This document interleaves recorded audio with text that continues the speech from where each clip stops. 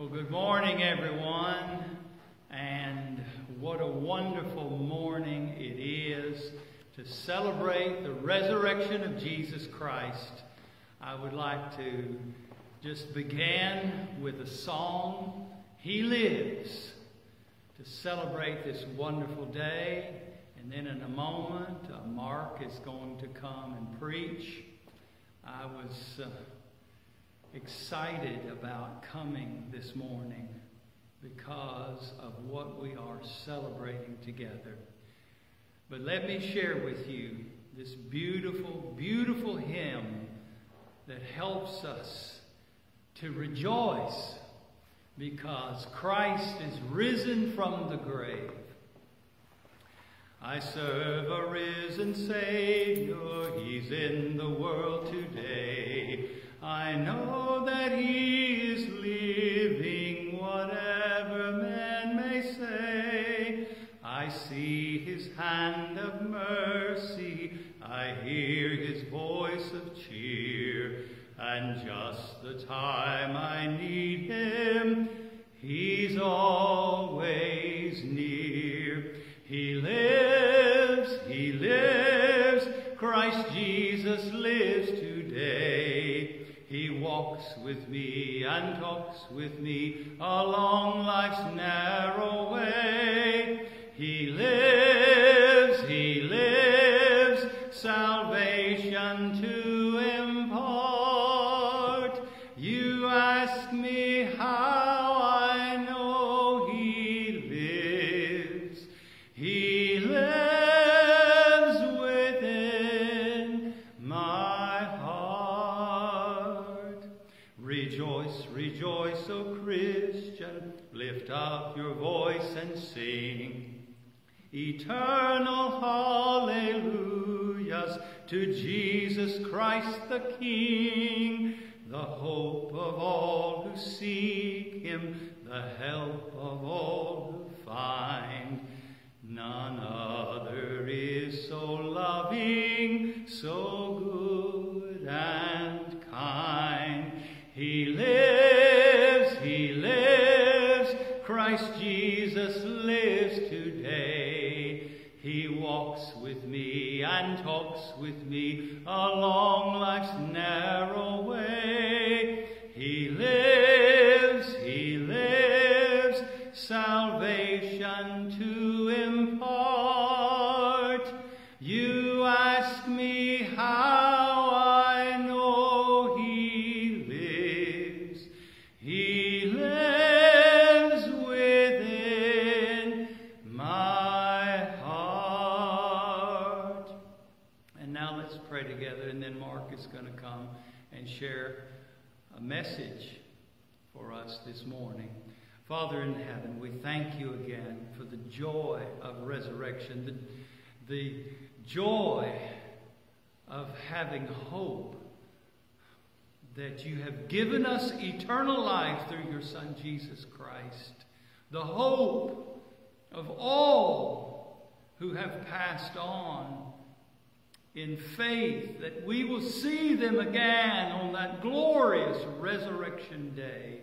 May we celebrate that glorious hope, that wonderful joy that you've given us, Lord Jesus.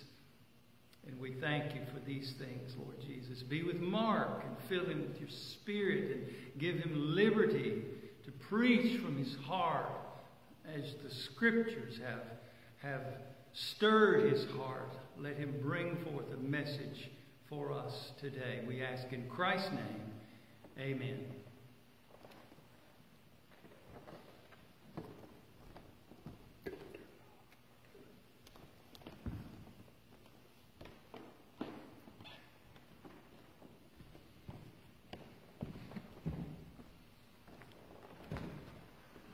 Good morning, ladies and gentlemen. Thank you for being here with us at Downtown First Baptist this morning on our annual sunrise service this morning. As always, it is a blessing and an honor to be here, and it is a little unusual to be doing it this way, but we all have to accommodate the situation. We're going to be looking at First, Paul's letter to the Corinthians. We're going to be in 1 Corinthians 15. We're going to start in, we're going to actually start in verse 1 we're going to start out with a little bit of the original where he starts out, and then we'll get down to the other verses in a moment. We start out with verse 1. It says, "Moreover, brethren, I declare to you the gospel which I have preached to you, which you also received, and in which you stand, by which you also are saved, if you hold fast that word which I preached to you, unless you believed in vain." Paul here is telling these people, if all you have is an intellectual knowledge of Christ and not a heart knowledge of Him, the only thing that knowledge has gained you is a front row seat in hell. Amen. Okay? If He's not in the heart, then He's not doing you any good. Amen. "For I delivered to you, first of all, that which I received, that Christ died for our sins, according to the Scriptures, and that He was buried, and that He rose again the third day, according to the Scriptures, and that He was seen by Cephas," which is another name for Paul, "then by the 12. After that He was seen by over 500 brethren at once, of whom the greater part remain to the present, but some have fallen asleep."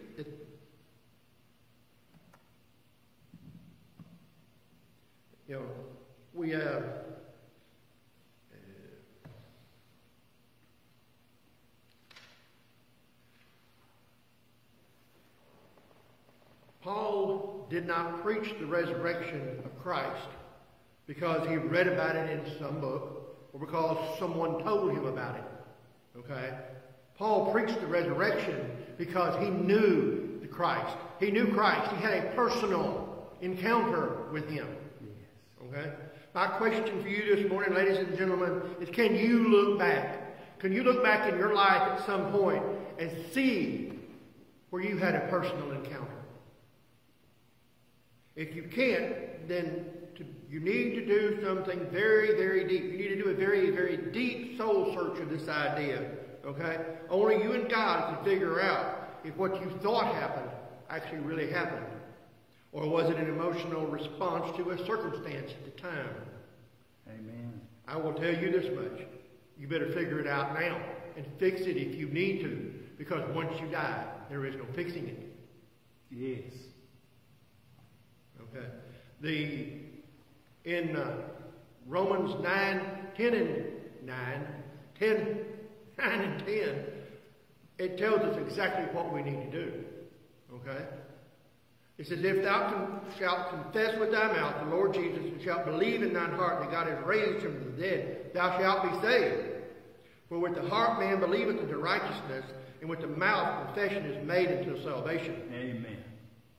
If you've not had a personal encounter with the Son, if you've not made that commitment, until you admit you are a sinner in need of a Savior, and ask Christ into your heart and accept Him as your Savior, this precious resurrection we're about to talk about will avail you of nothing. Yes. Unless you have a personal relationship with Him. Unless He is your Savior, the resurrection is not a good thing for you. Because the resurrection will happen to everybody.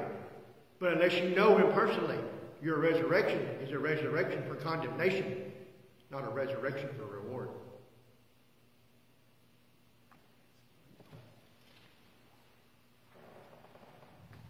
We're going to drop down to verse 20. We'll start out in verse 20 down there. "But now is Christ risen from the dead and become the first fruits of them that slept.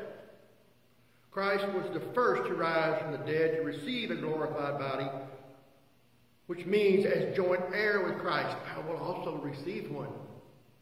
That is a glorious thought. Death is just a transformation, people. It is not a final thing. Okay? Death is just a portal from this world to the eternal world. Yes. Okay? This world here, this life here is just a blink of an eye in the grand scheme of things. Once we leave here, we will spend an eternity in heaven with our Father. It is amazing to think, if you've ever read and studied the book of Revelation, that where we're going is beyond imagination. Yes. It's great. There is no pain, no suffering, no hunger, no sorrow, Yes. no hot, no cold. Yes. Everything is perfect. Yes. And our only job, our only want is to serve Him. Yes. Romans 14 through 17, chapter 8, says, For as many as are led by the Spirit of God, they are the sons of God. Of course, there's also daughters too. We're not cutting y'all out. For ye have not received the spirit of bondage again to fear, but ye have received the spirit of adoption, whereby we cry, Abba, Father. The Spirit itself beareth witness with our spirit, that is a capital S, we're talking about the Holy Spirit, that we are the children of God. Yes. And if children, then heirs, heirs of God, and joint heirs with Christ. So if we be that we suffer with Him, that we may be glorified together. Yes. Amen. If we are His, at His coming we will be glorified with Him. Your glory. Thank you, God. But if we're not His, we will rise to condemnation.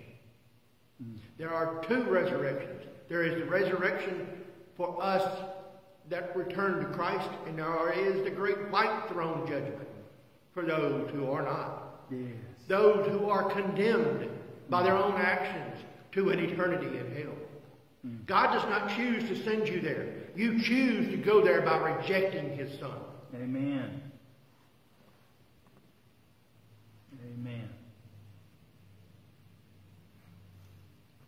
1 Corinthians 15, 21 and 22.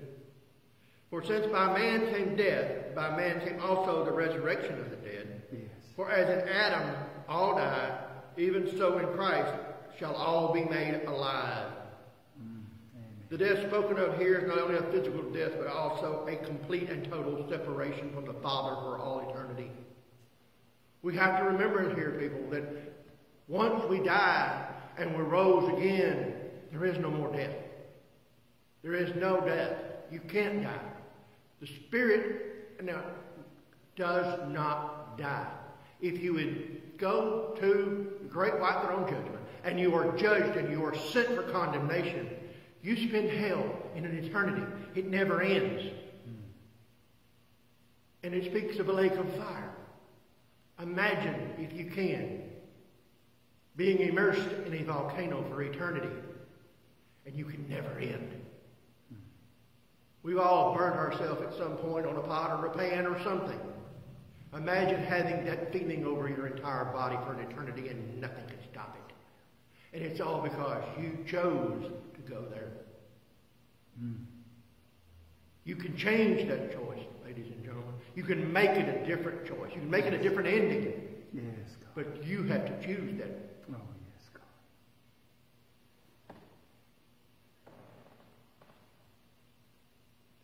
When Adam and Eve rebelled against God and ate from the tree of the knowledge of good and evil, they created a spiritual separation between us and the Father, caused by the introduction of sin into the world.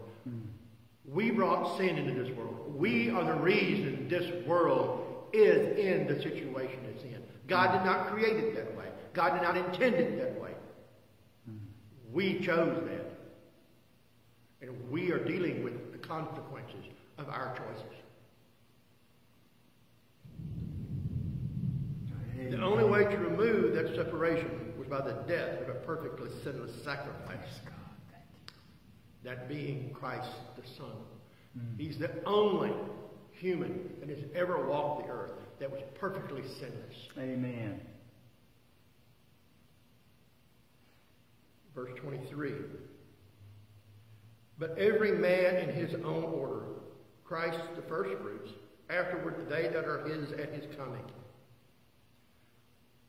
Ladies and gentlemen, there's coming a glorious day. There is a day, and I don't think it will be very long personally. I think we're pretty close, but that's just my opinion. When our Lord and Savior will burst the eastern sky and call all that are truly His children home before the coming of the great tribulation, which will be a literal hell on earth. It's a mind-boggling thing to imagine that the day Christ breaks that eastern sky and we all disappear, what are those left behind going to wonder?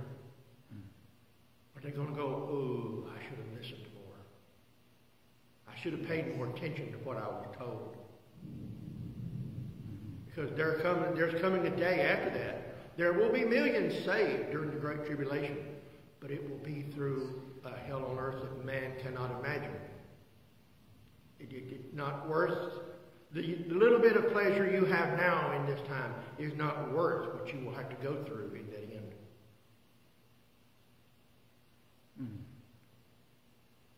1 Thessalonians 4:15 through 17.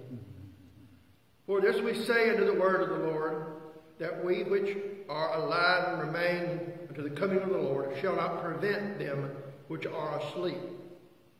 For the Lord himself shall descend from heaven with a shout, with the voice of an archangel, with the trump of God, and the dead in Christ shall rise first. Amen. There is no doubt. There has never been any doubt that there would be a resurrection. What is at risk here is where you are going when you rise. Will you rise and be with the Father? Will you live in perfect utopia?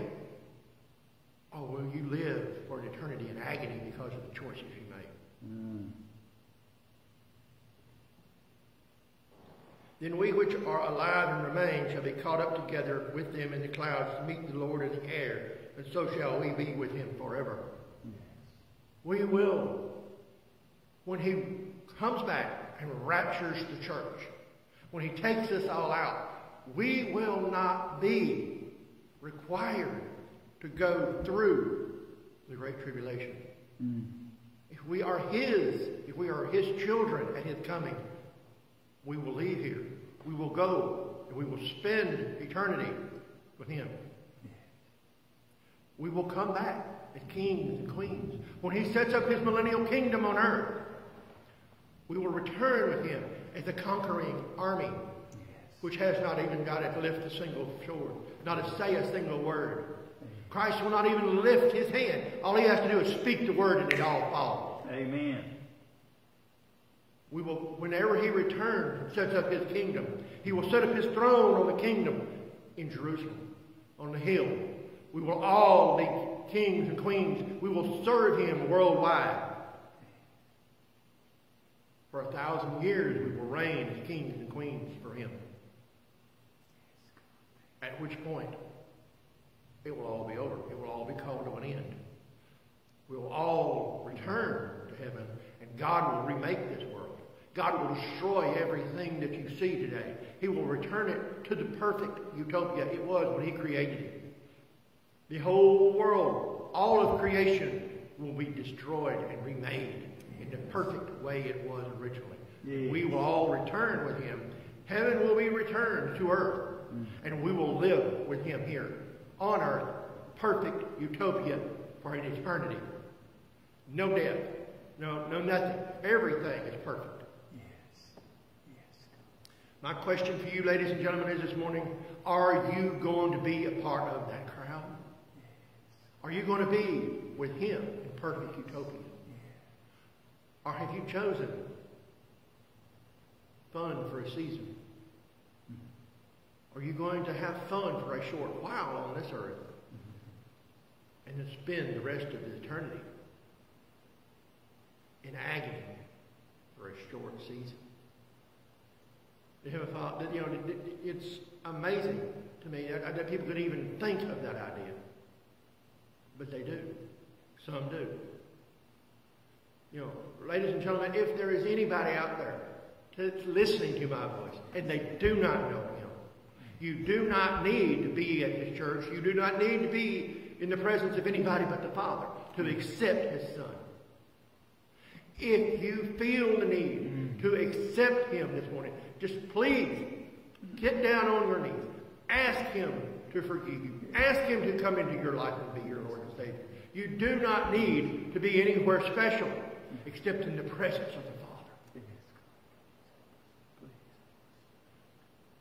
Please do not let this opportunity pass, because there may not be another.